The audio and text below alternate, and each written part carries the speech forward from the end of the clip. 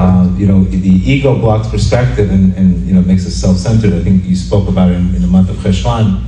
The work is to really fight the snake consciousness, which is falling into depression and being self-centered. Talk about the snake consciousness.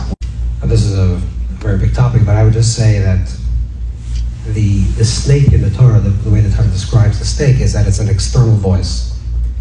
There's like an inner voice that Adam has and Adam and Chava have, and then there's an external voice. And the snake represents the external voice. The external voice is the world of fantasy and imagination.